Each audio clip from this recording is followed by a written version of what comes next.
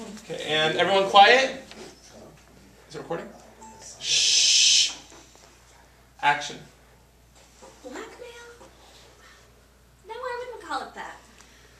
We simply held information over the dean's head to get mine and Mr. Rimmer's... It is a tongue twister. Mine and Mr. Rimmer's job back. I'll try and slow down.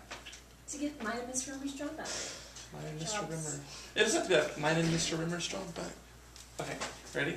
Hit record. And action. Blackmail?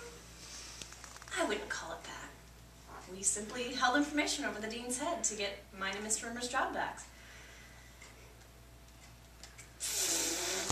Try it one more time. Last one. Oh. Wait, I'm cutting through. Karen's urn comes complete with ashes.